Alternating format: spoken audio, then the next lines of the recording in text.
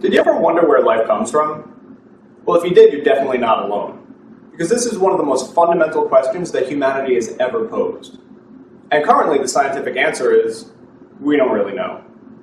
But there are some accepted theories out there, like the idea that all current life on Earth descends from self-replicating molecules of nucleic acid, called RNA. Now, most people have heard of DNA, that it contains our genes and stores information about us, that it's the blueprint of life. But it's exactly because of this characterization that we lose sight of what seems more likely about the origins of life, that it wasn't based on DNA at all, but instead on RNA. So what exactly are these molecules that we think started life? Nucleic acids are one class of biological macromolecules that are found in all living organisms and function primarily in genetic information storage and protein synthesis. The building blocks of nucleic acids are monomeric units called nucleotides. And these building blocks are themselves constructed from three separate components. In every nucleotide, you'll find a 5-carbon sugar ring, with each one of the carbon atoms designated a number. The name of the sugar is based on the atoms bound to the 2' carbon position. If you have a hydroxyl group attached, then this is the sugar ribose, used for RNA nucleotides. If you only have a hydrogen attached and lack that one extra oxygen atom, then this is considered deoxyribose, used for DNA nucleotides. But both types will contain a hydroxyl group bound to the 3' carbon, as well as a phosphate group bound to the 5' carbon, located outside the ring structure. This phosphate group is the second required component necessary to make a nucleotide. The last part is a ring structure called a nitrogenous base that's used to name each nucleotide. You'll find one of 5 different types bound to the 1 carbon of the sugar ring. Purines are a dual ring structure, either adenine or guanine. Pyrimidines are single rings, either cytosine, thymine, or uracil.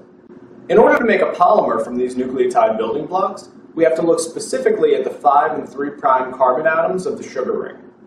As you take one nucleotide and chemically complex it to a second, a dehydration reaction takes place between the 3' bound hydroxyl group of one nucleotide and the 5' bound phosphate group of the other, resulting in the formation of a covalent bond called a Phosphodiester Bond.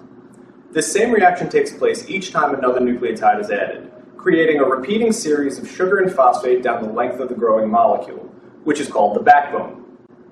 You can also see at one end of the molecule, there'll always be a free 5' phosphate group, and on the other end of the molecule, there'll always be a free 3' hydroxyl group. This allows you to distinguish one end from the other, called the 5' and 3' ends.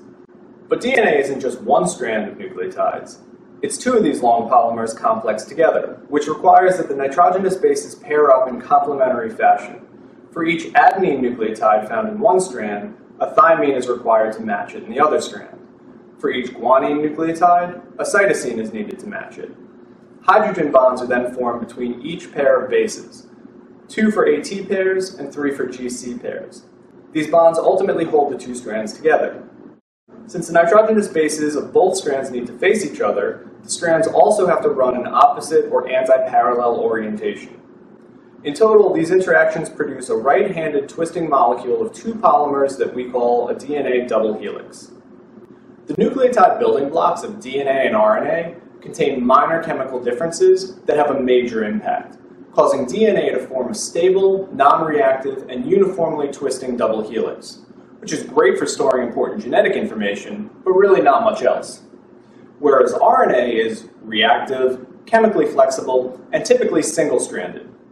It's this inherent versatility of RNA that positions it as a much more likely candidate to support early life. RNA has 2 features that provide the key to seeing it as a central biological molecule. First, the building blocks used to create it can store coded information, just like DNA. And second, single-stranded RNA molecules can fold and align regions of nucleotides that have complementary bases. This produces a 3-dimensional structure, just like a protein. And it can then be used to catalyze chemical reactions.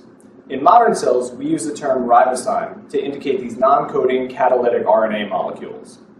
The RNA world hypothesis says that billions of years ago, in the primordial chemical soup of early Earth, RNA molecules formed that had the unique ability to self-replicate without the aid of enzymatic help like we see in cells today. But how do you get something from nothing? In 1952, the landmark Miller-Urey experiment provided support for the chemical origins of life by showing the spontaneous creation of amino acids, which are the building blocks of proteins, just by adding a spark discharge to a mix of gases thought to be found on the early Earth. In that same experiment, high-energy intermediates of prebiotic chemistry were also formed, which could assemble in subsequent reactions into nucleotides, which are the building blocks of genetic material. So okay, we have the building blocks. Now can you spontaneously form a molecule? Yeah, you can. RNA nucleotides have been shown to make simple polymers just by using common clay minerals as an attachment site, bringing them close enough together to form bonds. And interestingly, those same clay minerals can be used to catalyze the formation of primitive membranes, possibly bringing them together with RNA molecules to form protocells. So you can imagine this happening naturally in somewhere like a geothermal vent or a volcanic hot spring geyser billions of years ago. This could have led to an RNA molecule that was stable or had some catalytic function, like the ability to self-replicate. And at that point, natural selection would take over, and only the fittest, most catalytic, most replication-competent molecule would increase in the population. But no matter how it happened, there's a lot of evidence showing that current life descends from an RNA-based system. A simple example is the fact that cells don't actually have the ability to generate DNA building blocks. Instead, they create RNA building blocks and enzymatically convert them to the DNA version. Now, this supports the idea that a long time ago, some random mutations occurred in an RNA molecule that helped to generate DNA. But that's not all. There are many current molecules that are suggested to be relics of an RNA-based world. For example, acetyl-CoA, which is a core molecule of central metabolism. At one end, you have the working part, which is a thioester, and on the other side, for no obvious reason, is a nucleotide. Likewise, vitamin B12, an important cellular cofactor, has its functional complex ring structure on one side and a nucleotide on the other side. It's thought that these seemingly arbitrary nucleotides, found linked to contemporary molecules, could have originally functioned as a type of handle to be incorporated into a catalytic RNA molecule or primitive ribozyme. But there's even more examples from modern cells. We can see the similarity to RNA nucleotides if we look at metabolically active molecules like NAD and FAD, the electron carriers used in cellular respiration, or the energy-producing molecules of the cell like ATP and GTP. These are actually just ribonucleotides with the addition of two more phosphate groups.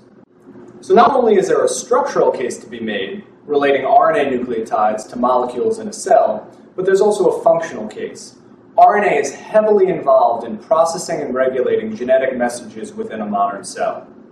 It not only acts as the intermediary messenger molecule of gene transcription, but it's also used to create small catalytic nuclear-based molecules that splice out unimportant sequence from those messages. MicroRNAs are used to target and degrade unwanted or excessive gene transcripts. Transfer RNA is used to read the genetic message and create protein. And the site where protein synthesis takes place, the ribosome, has a catalytic center that's created by RNA. The fact that all proteins in a modern cell are created using a catalytic RNA machine that we call a ribosome provides a dramatic example supporting an early stage of biochemistry dominated by RNA function that was adapted over time to its current form. So we're left with this molecule called RNA that on the surface is often thought of as just a middleman between the important information storage molecule of DNA and all the protein tools of a modern cell. But that forces us to overlook its flexible and adaptive nature, being able to code, splice, build, degrade, replicate, and catalyze. An impressive list of activities that might have all begun billions of years ago with a single self-replicating RNA molecule. And remember, science bonds us.